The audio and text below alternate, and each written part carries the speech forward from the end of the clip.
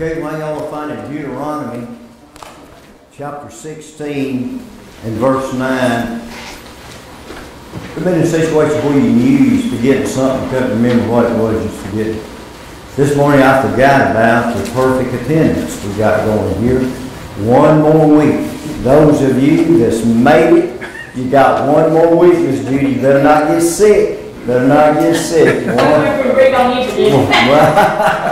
Oh, maybe one more week, and then we're going to give the attendance pins. All right, mighty fine.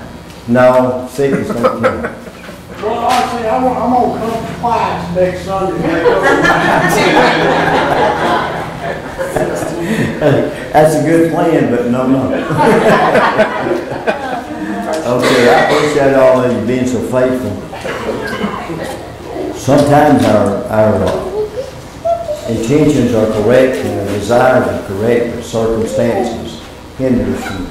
Paul ran into circumstances, didn't he, in his ministry. So I'm going to talk to you today about Thanksgiving in Canaan. You think of Canaan, you think of the ultimate in life, don't you? You think of God's blessings just being poured out, like the people as they went into Canaan. Well, they've been in the wilderness 40 years, land flowing with milk and honey, and it was just a wonderful place. But even in a place like that, God wants Thanksgiving, doesn't He? So we're going to look at Thanksgiving in Canaan. If you will, begin at verse 9 with me. Look as we read. 7 weeks thou shalt number unto thee. Begin to number the 7th week from such time as thou beginnest to put the sickle to the corn. And thou shalt keep the feast of weeks unto the Lord thy God with a tribute of a freewill offering of thine hands, which thou shalt give unto the Lord thy God according as the Lord thy God has blessed thee.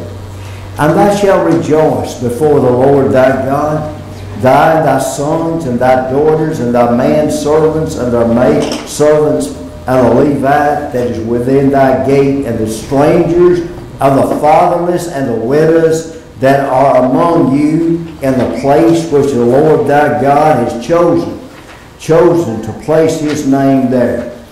And thou shalt remember thou was a bondsman in Egypt, and thou shalt observe and do these statutes. Thou shalt observe the feast of the tabernacles 7 days after that thou hast gathered in the corn and thy wine. Thou shalt rejoice in the feast, thou and thy sons and thy daughters and thy manservants and thy maidservants and the Levite, the strangers and the fatherless and the widows that are within. 7 days shall thou keep a solemn feast unto the Lord thy God in the place which the Lord has chosen, because the Lord thy God shall bless thee in all thine increase and in all the works of thine hands. Therefore thou shalt surely rejoice. Actually, God gave Israel 2 Thanksgivings. Now, we only have one, but God gave Israel 2 Thanksgivings. First of all, there was the Feast of the Weeks. The Feast of the Weeks, He said, count 7 weeks, and from the time you put the sickle to the grain. This is a feast, the Feast of Weeks, if you will. It was a harvest that celebrated to God the first fruit that was gathered. The first fruit carried with it certain responsibilities. The responsibility was, of course, to honor God, but the tithe of God's house was to come out of the first fruit. Now, this usually takes place in June or July. It was the gift of God for the first fruit, but God said, I want you to have a celebration. Later on, this would be known as Pentecost. Pentecost was a special time. It was a time in later history, in Acts tells us, it was a time when God would send the Holy Spirit. The word Pentecostal means 50, so it's 50 days after the Passover. Then comes the day of Pentecost, and that's when God sent the Holy Spirit.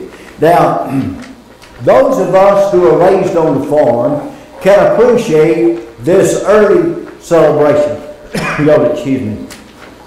Lay-by time. Those of you who are raised on farm, y'all know about lay-by time, don't you? That's a wonderful, wonderful time. We got to sleep to 5 o'clock in the morning.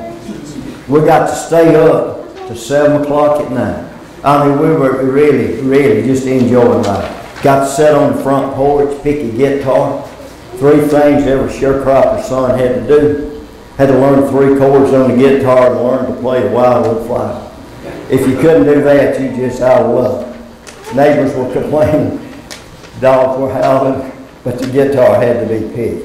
And my dad had this thing every other day. We cut winter wood. We didn't have that nice chainsaw you guys got.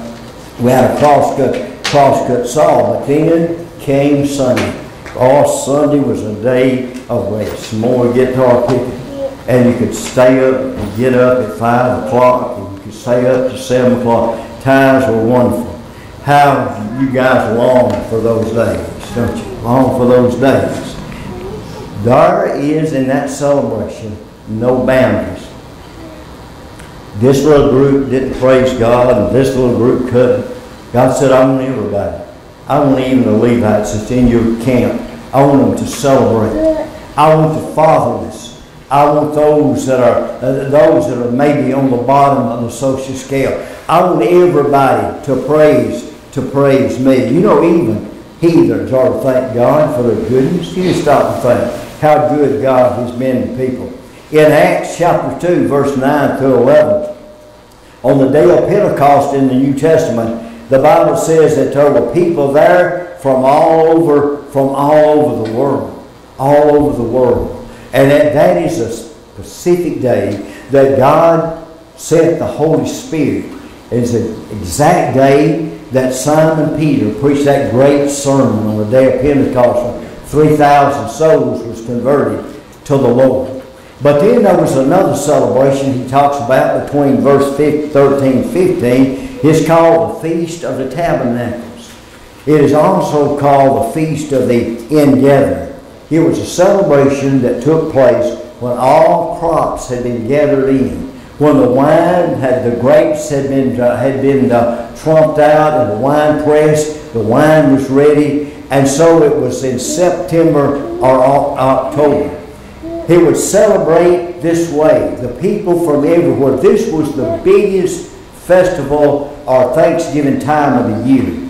Why did God not send the Holy Spirit here? Because the purpose of this was for these people to build those shelters and live in those shelters for a week to commemorate what hard times their forefathers had as they come through the wilderness. So they would have been scattered everywhere in those booths. So God sent the Holy Spirit on the day of Pentecost so there was an ingathering of the people. And this was a special time for those people. Because you see, it was also not only a time of remembrance for those that were older, but it was also a time of teaching. It was a teaching tool for the children. Because those children, 12 years old and up, they would be in those booths. And they'd ask their parents, why are we here, Mom? Why are you here, Pop? And then they'd tell them the story of the Exodus, how they were once in slavery, how God delivered them, how they lived in these booths as they traveled across the wilderness. Sometimes we need to look back. When I was at Faith Baptist, we had a brush arbor. Anybody ever been to a brush arbor meeting? All right, I see one here, Brother Theo, he's been to one. Here's what a brush arbor is. You take 4 posts and put them up, about 12-foot posts. You take chicken wire, some wire, and put across a pile of brush on the top of it. That's the way people in the old days, that's how they would meet and gather. They'd sit under that to keep the sun off of them or the dew off of them. And so we did that one week. Brother Sam Wallace came down from Ohio and preached. And man, we just had a wonderful, wonderful revival. A lot of people got saved, but it's kind of humorous. It was out in front of the church, and you could hear the air conditioners running in the church. The young children was in the church, so the women was fed. We furnished, with the help of Von Guest, we furnished everybody a fan. Those women was out there beating that fan to death, and one of them said, "This is ridiculous." But sometimes we need to look back, don't we? We just need to look back and remember where we have come from. A joyful feast, the most joyful feast the Bible talks about. Now in chapter 7 of the book of Matthew, the Bible says that on that last day of this feast, Jesus attended that last day, the great day of the feast, after those 7 days of living in those booths has ended. And here's what the Bible says. And on the last day, that great day of the feast, Jesus stood and cried out, saying, If anyone thirst, let him come to me and drink. He who believes in me, as the Scripture has said, out of his heart will flow living water. Why did Jesus say that at this particular time? Let me read what the commentary says. Shortly after dawn each morning, while the many sacrifices was being prepared, the high priest was accompanied by a joyous procession of music and worshipers coming down to the pool of Siloam. The high priest carried a golden pitcher capable of holding a little more than a quart of water. He carefully dipped the pitcher into the pool and brought it back to the Temple Mount. On his way back, he reached the south gate of the temple, known as the Water Gate. As he entered, 3 blasts of the silver trumpets sounded from the temple. And the priest, with one voice, repeated the words of Isaiah. Wherefore with joy you will draw from the well of salvation. Right as quick as that ended, Jesus said, If anyone thirst, let him come unto me and drink, and out of his heart shall flow living water. Isn't it wonderful how Jesus made that application? What great thanksgiving experiences the nation of Israel had. But then Thanksgiving came to America. This was God's country. This is God's country. It is God's country.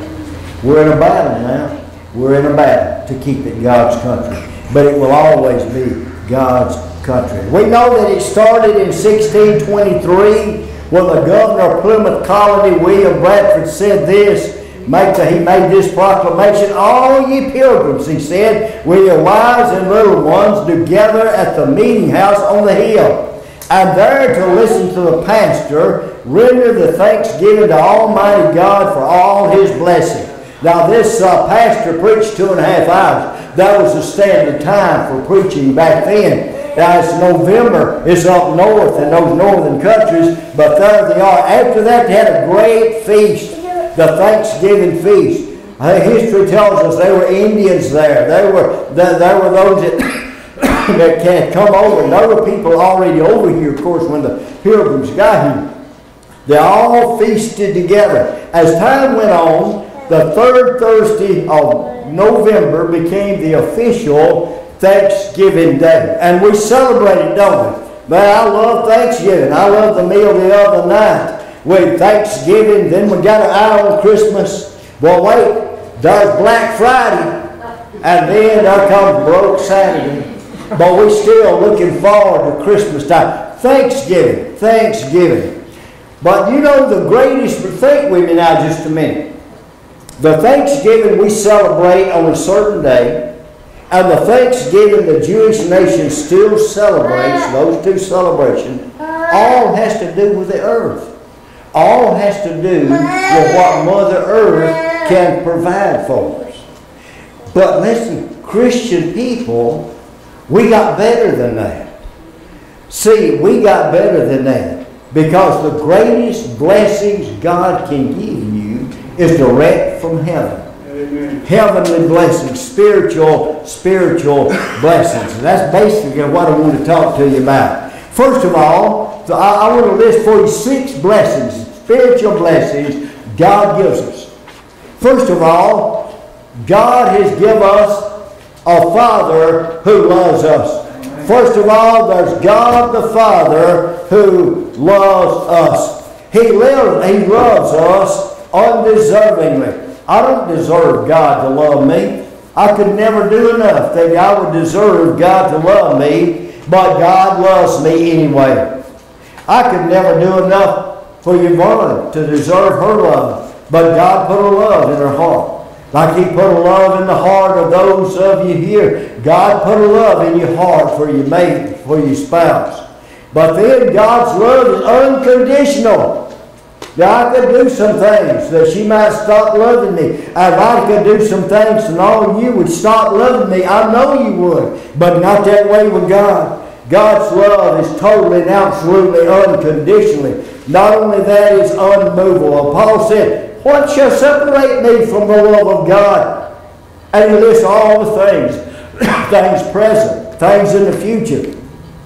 But the world is missing the point of God's love. How many folks today are living in absolute misery? God loves them, and they don't know that God loves them. They cannot believe anybody would love us. But listen, not only God the Father who loves us, but God the Son who lowered Himself for us. Who lowered Himself. He left the portals of glory voluntarily. God didn't toss Him out like He did Satan. He left voluntarily, came to this earth, born of a virgin, died on the cross for our sins, and was resurrected for our assurance. He walked on this earth as a prophet. Remember what the woman at the well said? Come, let me show you a prophet that told me all things. He died on the cross as my propitiation. That is my substitute. It should have been me dying on that cross, Brother Theo.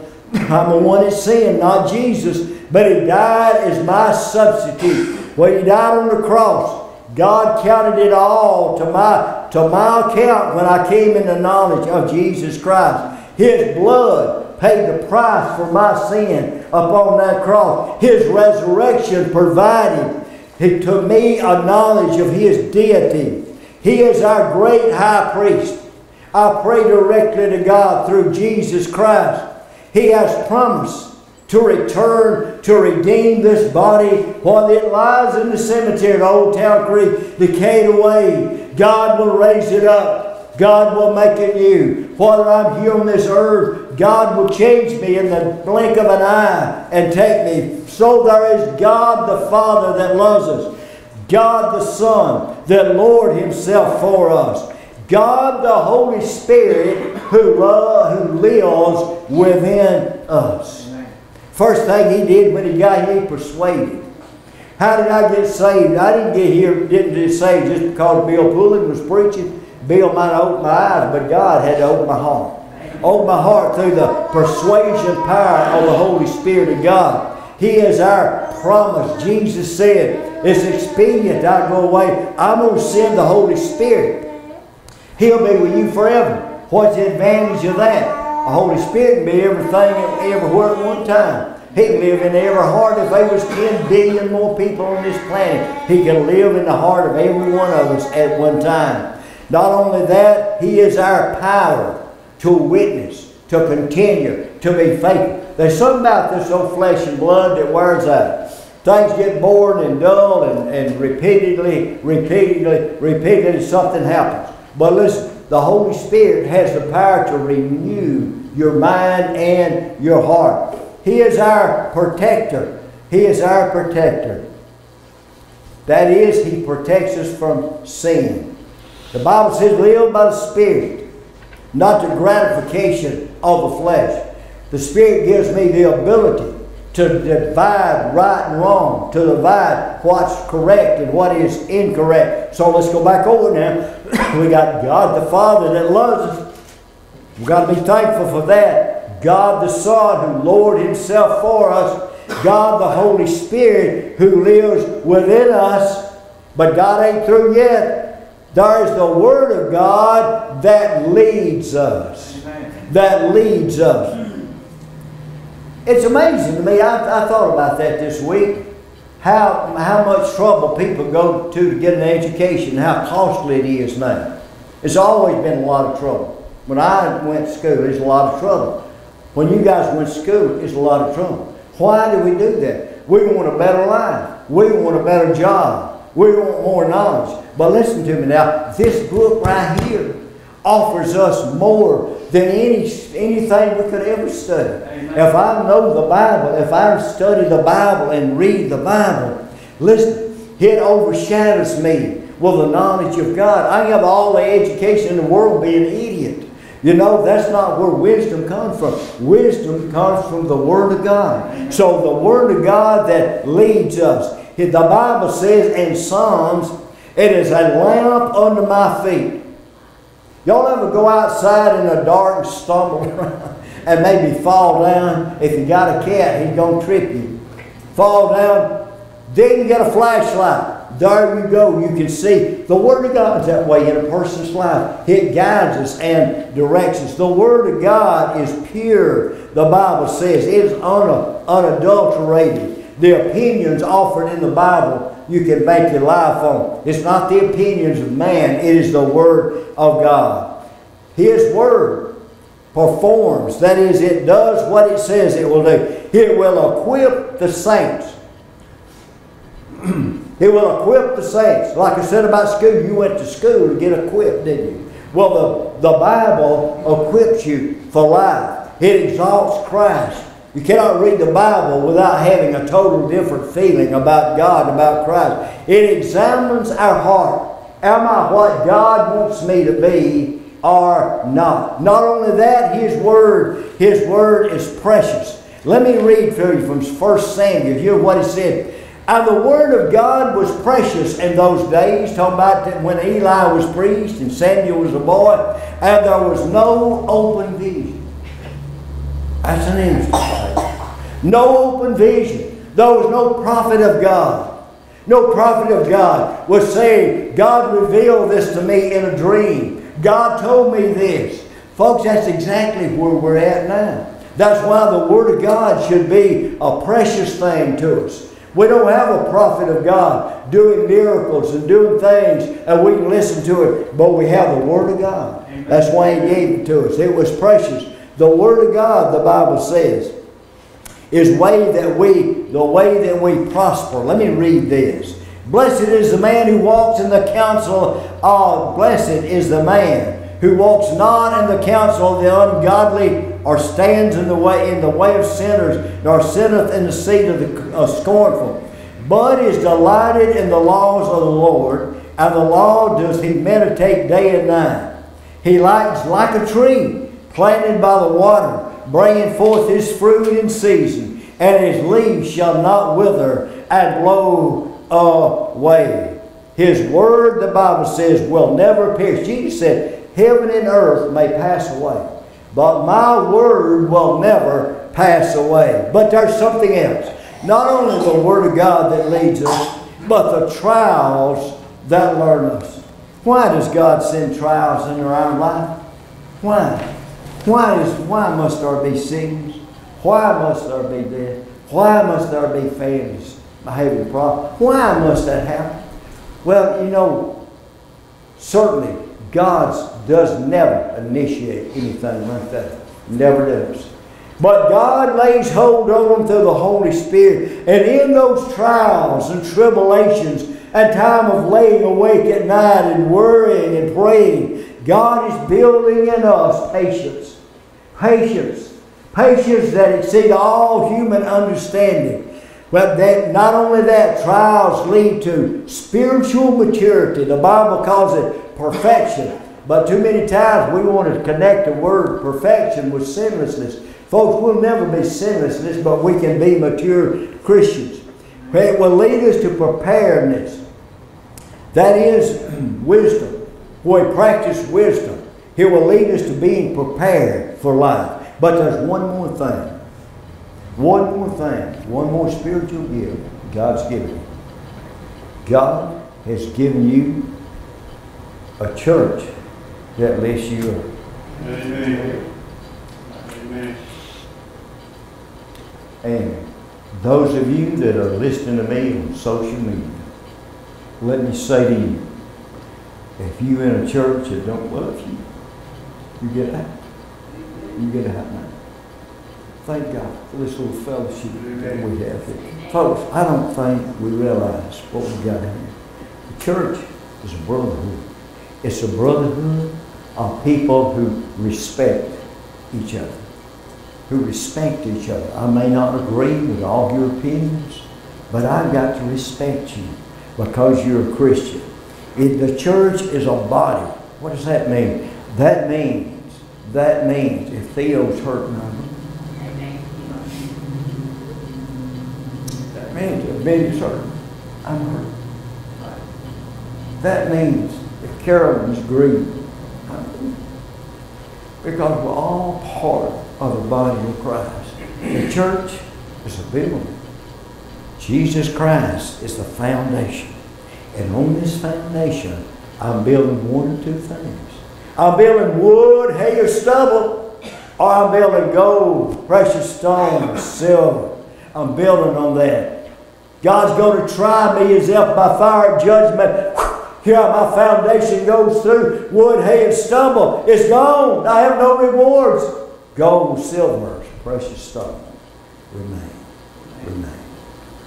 The church is the bride of Jesus Christ. The bride of Jesus Christ. Happiest people in the world is a bride and groom. Man, I'm telling you, it amazes me.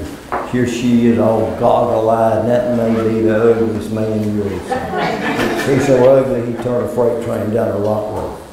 But up to her, man, her eyes, she's all... Ladies, y'all been there, don't you? Not you had an ugly husband, don't you?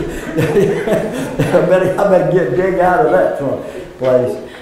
And the husband, here he is, man. He is just all thoughts about her. All intention. You know what? They're dreaming of a great life together. Amen. Since you got saved, you and Jesus had a great life together. There's been some rock roads. There's been some up and down. There's been some hard times. But through it all, God's loved you and God's brought you through your life. You see. This morning we're going to sing an invitation. Now, I don't know who needs to do what, but I'm going to give you an opportunity. If the Holy Spirit has spoken to you, and you know there's a decision you need to make. You need to make it publicly. You need to make it so you won't forget it next Sunday. You see, the thing about making decisions behind the pew is the devil will steal it from you before you get out of the church if you're not careful. So as we sing this morning, if you would like to come and make a decision for Jesus, let's stand together as we sing.